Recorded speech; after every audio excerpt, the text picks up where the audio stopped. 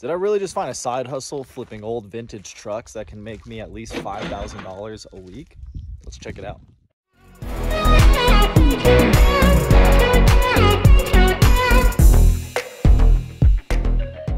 So I've been a Ford lover my whole life. I've had Ford trucks ever since my very first one in high school, which was a 1976 F-150. Single cab just like this, long bed. It wasn't as clean as this one, but I made it my own and I fell in love with that. And there's something to be said about your high school ride that later on in life, you kind of want it back, especially if it was an old cool truck. If you follow my channel or are new, I'm a construction woodworker, a contractor. I love building things. There's also a business side to that, and there's creative ways to make money.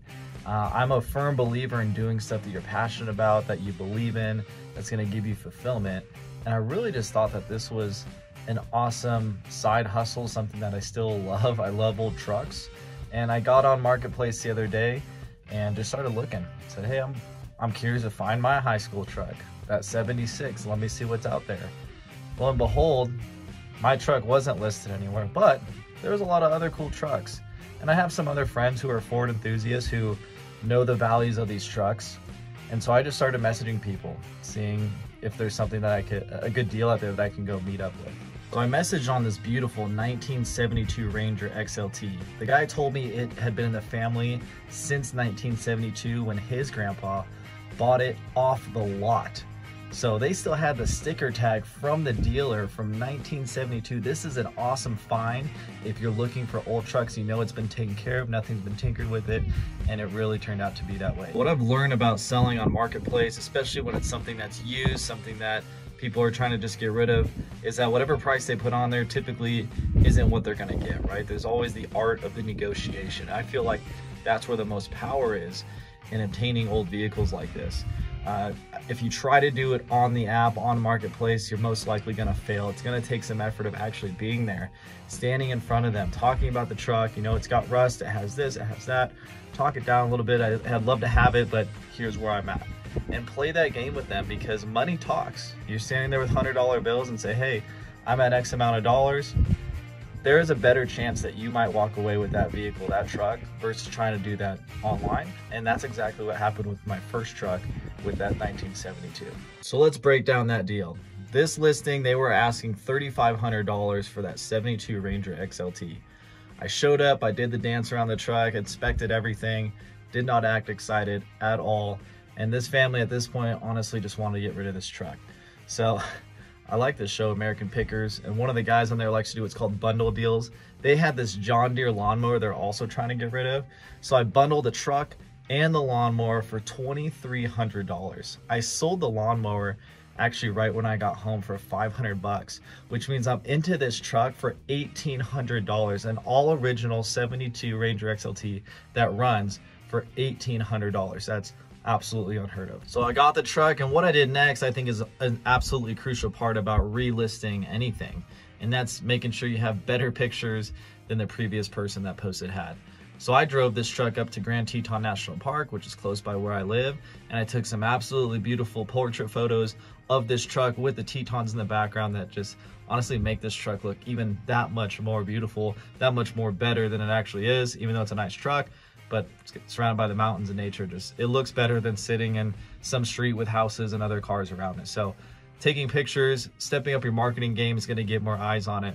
And then this next step is, I think, what sold the truck and what's gonna keep selling trucks that I acquire is finding trucks in my market, which is in East Idaho. It's a small community. It's not a lot of people, but there are a lot of old trucks. There are a lot of farms. So these things are laying around all over the place. So find these trucks and take them to bigger markets. Take them to LA, take them to Las Vegas, take them to Denver, somewhere that has more people, take them to Seattle. And these trucks are really gonna get a new life. They're gonna get discovered, and that's what happened. Now I have this 72 for 1,800 bucks. I have brand new pictures. What did I do? I posted it. The next day I woke up to about 20 messages on this truck.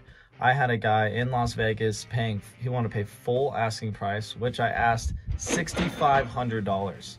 Plus, he wanted to pay me another $1,000 just to drive the truck down to him. I said, you know what? Rather than having people come over and haggle me, I got a full price offer at $6,500 plus $1,000 of travel. I took it.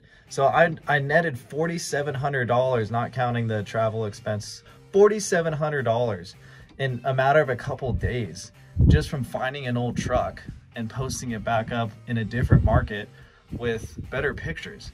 $4,700. I mean, that's insane in a couple days. So, I mean, as a side hustle, if this is something that you can continue to do and find, you know, go find deals, that's a decent amount of money. Some of you guys might be happy with one of those deals a month. 4,700 bucks might be more than you're making right now.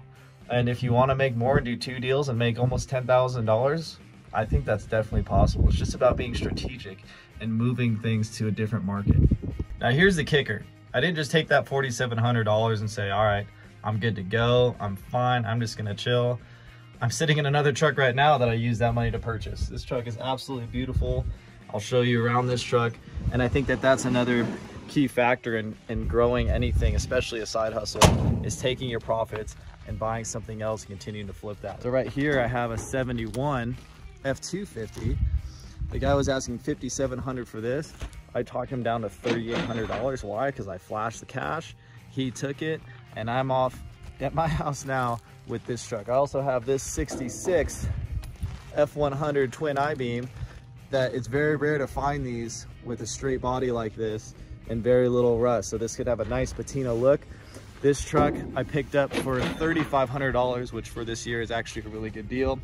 And I'm gonna turn around and sell these trucks, just adding a few things like some tires and whatnot. I'm gonna sell this 66 Ford for $8,000. My friend in California just sold the same exact year, same condition for $9,000, so I'm looking for that quick sale. This truck I'm gonna list for around $7,000, so we're looking at what, $15,000 in gross sales on these 2 trucks. That right now, if I do the math, I'm only $2,600 out of pocket. So 26 out of pocket, I can take home 15 grand once these are posted and sold. And this is just a side hustle. This is fun. Like, I love doing this kind of stuff, right? And then I still have my business doing construction that's bringing in money. So all that to be said, you can do this if you want to. If you love old Fords like I do, maybe you love Chevys, maybe you love vacuums, I don't freaking know. Just flip something, buy it cheap, take it to a different market, take that profit home. You're watching TMBRMAN TV. Make sure to subscribe, click the like button, and we'll see you next time.